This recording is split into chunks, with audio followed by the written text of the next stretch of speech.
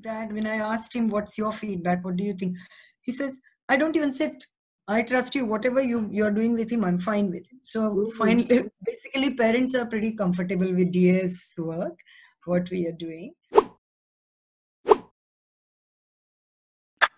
Do you spend sort of 5 minutes talking to the parents after you finish the lesson for every child, or is it just in particular this child? Basically, give the feedback after the class of every child. Sometimes it's not 5 minutes. If you see the original video, it's about almost 15 minutes. So sometimes, because you cannot cut short when the parents want to talk to you and ask their concerns. You can still limit it to 5 to 10 minutes. That's fine. Parents have been really very supportive.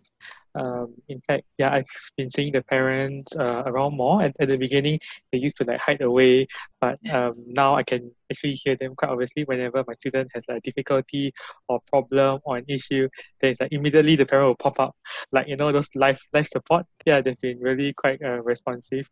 Maybe they find joy participating in the lessons off screen.